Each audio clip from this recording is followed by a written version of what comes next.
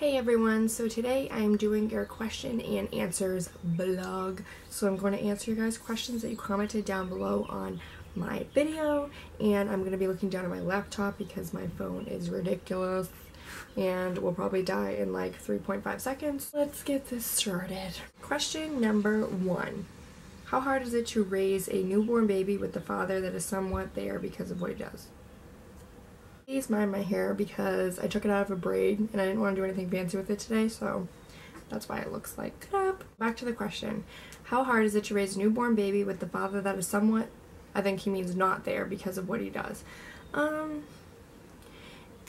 It's hard, some days more than others, but it's kind of like you kind of fall into a routine, I guess, when you have a baby that you don't really, it's not that it's hard, it's just like something that you're adding on and into your life that you have to do every single day. Something that changes a lot of things, but in my eyes, for the better. It's not technically, I wouldn't say that it's very hard without him right now, because he did help me a ton when he was here, when I had the baby. So it's not that it's really hard, because I do have a lot of help from my family and from friends, and if I didn't have help, I would think it would be much harder if I didn't have the help that I do. But it's kind of good to have like a break and kind of like know what it's like to be alone. You know what I mean? That type of thing. Were you trying to get pregnant when you found out? Or was it not planned? Plus, any advice for new moms with newborns?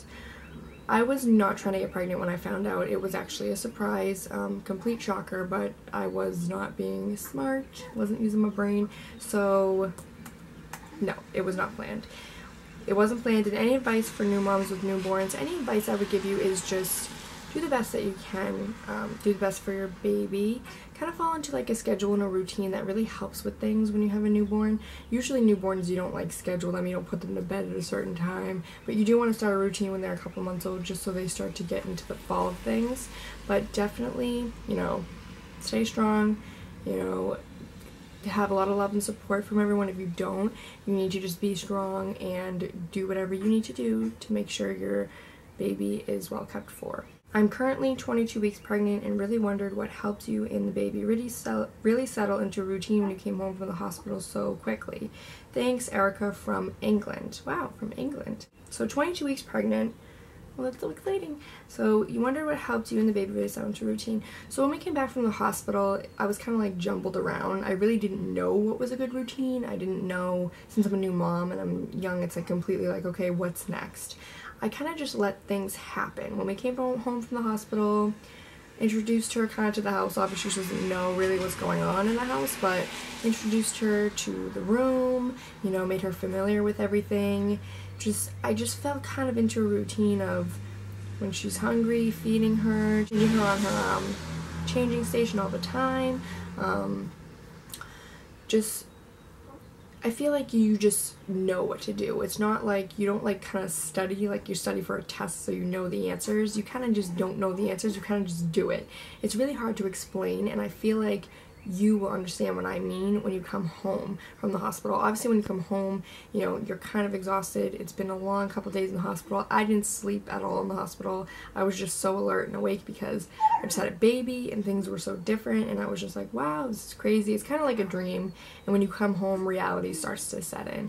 So definitely just try to fall into a type of schedule, just make things, kind of do things the same way, or so that you get more used to it and you get more familiar with what you're doing and with the baby. How old are you is another question. I am 19 years old. Was your Kenley, okay, I'm guessing, was Kenley an accident or were you planning on it? As I said before, it was not planned, and it was obviously like an accident. It wasn't planned, but I wouldn't call it an accident now that I have her. But yes, it was not planned. What piercings do you have currently? I only have my belly button pierced and my ears, my first holes in my ears. I never got my seconds. I don't know why, I just didn't really see the need for it. I wear earrings sometimes I don't. It really just depends on how I'm feeling that day. How much money do you spend in a month on Kenley? XX Naomi, if that's how you spell your name. I would say, I'll try to figure it together. So diapers, purchase diapers in bulk, just because I don't think it's necessarily make sense to purchase diapers by bags, because bags are about $8 to $10 and a box of like 200 are like $40 depending on what kind it is, or $45 depending on what kind it is. But usually a bag comes with, I think, 24 diapers. So when you figure that out, I'd say, so $45 in a box of diapers, I'd say she goes through a box of diapers in like, of 200 diapers, probably in like 3 weeks. So maybe 3 weeks. I'm trying to figure out, because usually she goes through like 10 to 12 diapers a day, I would say. So they figure 45 for that. Formula adds in, it depends really what kind you're getting. The smaller cans are 15, the big tubs are 30. It really depends, and she goes through about a big can of formula maybe every 4 days. I'd say 4 days, 3 to 4 days. What else? Usually products. I have a ton of products now, so I'm not really buying them over and over. The boogie wipes I am. Those are $5 a bag, which I absolutely love. I've just gotten the second bag right now, so that's $5. I'm trying to think of what else I get her a lot of. Wipes I do have a lot of. I only purchased one box of wipes, and that was $15. They were on sale. It was those Huggies one and done wipes, and it was a big box of 3 big bags of them, so I could fill her wipes warmer. So I had that 15. So probably around. Really, it's kind of hard, because when they first start out and you have all the stuff from your registries and you have gift cards and this, you kind of like start off with having everything for like a couple months. So at a 2-month-old age, I would say I spent about almost $200, which is not a lot at all. But I'm sure when she's like older, a few months more older, when I'm buying baby food and rebuying diapers and wipes, because I have tons of those already right now from my showers, I'm sure it will be much more than that. Do you and your boyfriend live together? Yes, we do. He lives with me right now, and we are going to be moving out together soon. What do you do for work? I work at a tanning salon. I've been working there for a few years now, and I absolutely love it. I work there about 5 days a week, which is really good with having a baby, and I work about 6 hours usually every shift. What are your hopes and plans for you and your family in the future years? My hopes and plans are that we're healthy, we're stable, we're doing good, you know, things are building up. My hopes are that I can finally get my hairdressing license and become a licensed hairdresser, and maybe work in my home. Being a hairdresser and having a kid, I think, is more, you have more time to spend with your child, because it's kind of on your time. And I hope, obviously, we're healthy and things work out for us. How old are you? And you're also a great mom. Well, thank you. I'm 19, as I said before. Let's see. How did you tell your mom you were preggo? I love that, preggo. It's like Prego sauce. And how did she take it? Well, I told my mom I was pregnant when I was eating dinner with my family, and I hadn't said anything to anyone yet except my sister, who's 21, and I kind of 22 now, but I kind of mentioned it to her, like, I think I might be, but I don't know. And we were eating dinner, and I just got up from the table and ran to the bathroom and threw up. And my mom like came in, she was like, "Are you okay? Do you feel sick?" And I was like, I just turned to her and I was like bawling my eyes. I was like, "I think I'm pregnant." And like, boom, like her facial expression went from like yay to like nay. But she wasn't like pissed. She was more concerned, like, just because she kind of went through it because she had kids young. So she was kind of like concerned for me, I guess. But she, right when she found out and when everything was set in stone that I was pregnant, it was kind of like excitement from then on. Okay, so I'm going to be reading from the side because Kenley's on my lap now. So let's see. What were you going to name Kenley if she was a boy? And how did you find out you were pregnant? Wow, that's a good question. What would I name her?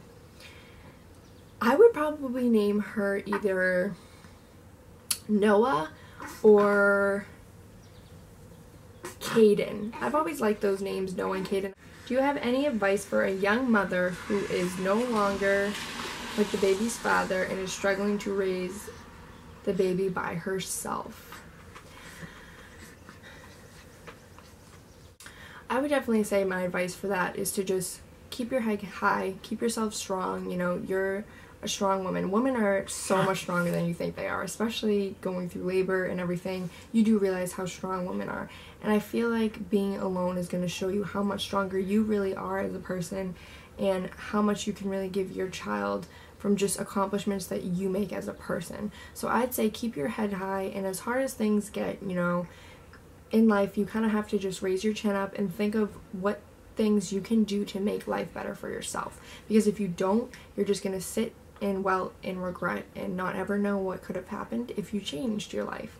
So I would say to live day by day, you know, take care of your child, whether daughter or son, and just live life, be happy, don't dwell on it. I know that I haven't been through the father leaving yet, but you know, when I go through it, if I do, I will understand also where you're coming from. And since I don't with a baby, which I would say must be really hard, you really do have to just put your head up high and just follow your kind of path now, because things are different now. They're not going to be like they were before.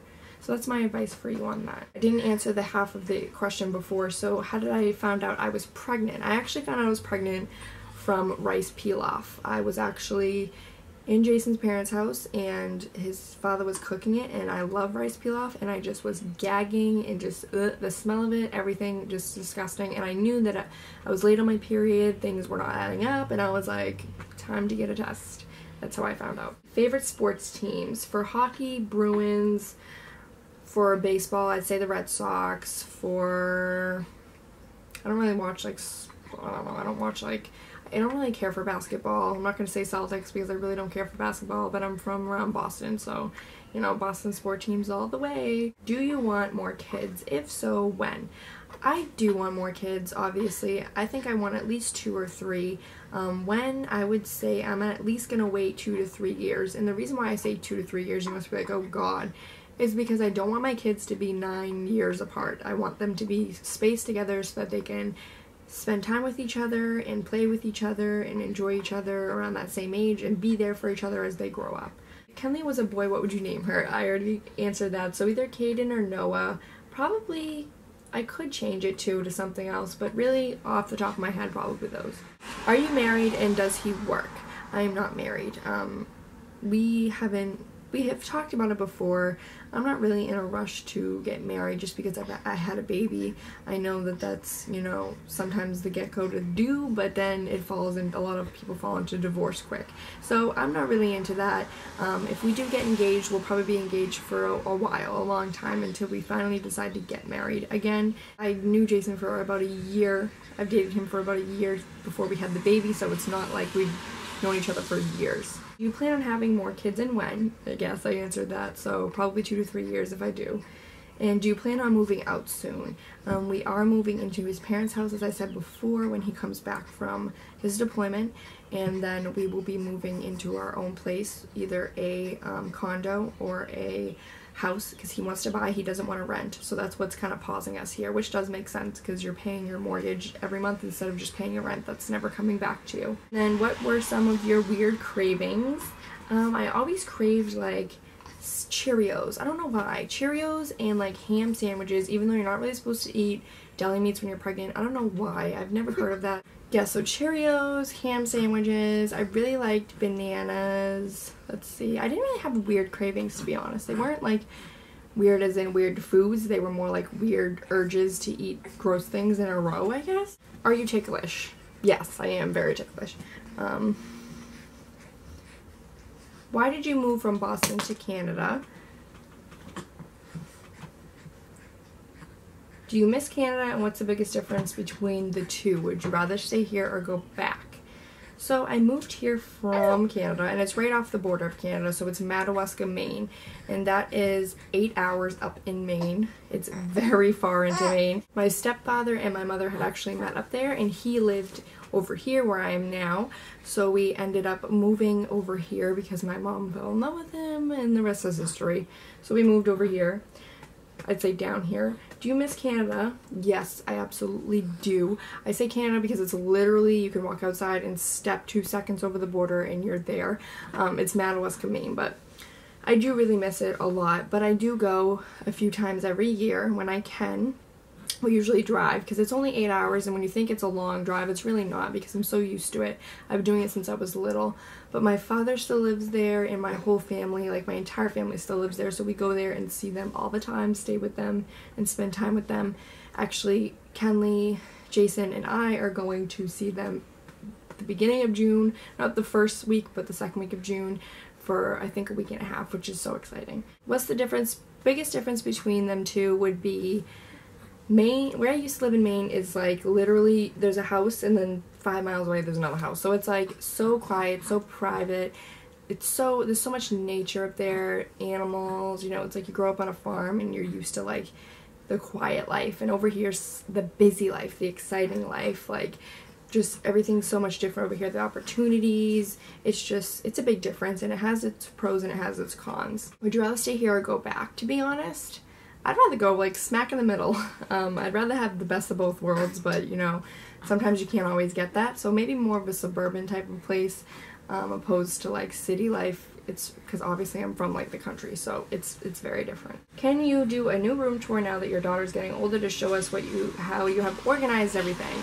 Yes, I actually filmed that today, so you will have that up sometime this week, a new room tour to show things that I've changed and things that have stayed the same since I've had her. Did you breastfeed your daughter after she was born, and if so, when did you transition to formula? So I did. From the get-go, I didn't want to breastfeed at all, just kind of a personal opinion. And then after I had her, I kind of felt like I lost bond, and I was really upset. It wasn't like depressed because I had her, it was depression because I felt like the doctors took something from me, because like my stomach was gone and I was just really upset, and I felt like maybe breastfeeding would help me bond better with her and help me feel better about it. So I did try to breastfeed for about, I'd say, 2 to 3 days. It just did not work. She was not agreeing. Oh, you're tugging. She was not agreeing with my colostrum. She was puking a lot. She had an upset stomach. Stomach just was not agreeing with it. So I tried to pump out the rest of the colostrum and give her just milk, but it just wasn't working. So after about 3 days, she was already from the get-go, when she came out of me, drinking formula. So if she wasn't, and if she was strictly breastfeeding, maybe it would have been different. What part of Boston are you from? I currently live in Brockton, and I'm considering moving into Boston, but I want to find a nice part to live in and raise my kids. I don't live directly in Boston. I live 30 minutes from Boston, so right now I do. When I move to Jason's, I will be closer. There is nice parts of Boston. You just really have to know someone that's familiar with the area. How you dealt with afterbirth and what's to come with that. New day in the life. What are some of the best products you use today? Love your videos. I'm so proud of you with everything you're going through. Keep staying positive. Thank you. That is so sweet. So, how I dealt with afterbirth and what's to come after that. So afterbirth, there's a lot of healing going on. There's a lot of sleepless nights going on. There's a lot of new things that you're experimenting in your life going on. So how to deal with it is just to go day by day. Take it day by day. You don't have to rush anything. You know, you have a long time to do this. My hair is being yanked out of my head right now. Honestly, after birth, the healing wasn't as bad as I thought. Obviously, everyone's different because some people get really bad tears, some people don't heal properly, some people have the C-sections, which are different because you're healing on your stomach, stitches rather than down there, which is obviously more comfortable. You can't hold your baby as much. But everyone's different of what they go through, and what my experience going through vaginal birth with an epidural and having stitches, and the healing process wasn't the most hard thing to adjust to. It would be the sleeping schedule, and it took me about a week to 2 weeks to get used to it. The waking up every couple hours and, you know, feeding, and I was so tired, my eyes were like rolling in the back of my head, but you get used to it. It's like your body adjusts to new things, it adapts to new things, just as like animals adapt to new locations when they move places. It's the same thing. It's like climate change. Your body will just adapt to what it is. So my body now usually likes less sleep. So when I actually got a full 8 hours the other night, when she slept like 10 hours for me, I was like overtired to the max, because I was like, I haven't slept like this in so long, and I'm just overtired, and I was so uncomfortable. But honestly, it's not like as it's different for everyone, but it's not as bad as it seems, I guess. What are some of the best products you use of today? I would say I love all Johnson's products for babies. They're very safe, and if you want to do natural things, if you really like naturals, try the Johnson Baby Natural line. I do love the Huggies natural diapers. I love Pampers too. There's differences between everything, and when you grow and you're a mom and you learn that there's differences in every product, and you know, different things that you like, whether it's the sizes made the difference, made you like them, whether she just threw her binky across the room. Hi! It's the sizes of things that will change your mind about products, like the diapers, like I explained before, or whether it's just the brand of the product, natural, not natural. It all depends. So honestly, I really do like Johnson's lines. Aveeno Baby's really good. I do like Huggies diapers because they tend to be more comfy on them. Huggies wipes I like more than Pampers because they're not so greasy. I think the Pampers sensitive wipes are the only ones I've used so far, and those are really greasy. I don't know if anyone's used them, but when I wipe her, it feels like it's just slipping out of my hand, and then I get poop on my hand. It's not very exciting, but the Huggies wipes really grab it, and they don't tear really as good as, they don't tear as much as the Pampers do. And then New Day in the Life. I will be doing a New Day in the Life when we are moved into his parents' house, just to see how different it is having my days in the life over there. So I will show you guys that when I move over there, which should be soon. And that is the end of my question and answer video. I hope you guys liked it, and I will catch up with you guys when I post the room tour video, which is so exciting. Bye bye! Look at her hair. Oh, she's mad. She's mad.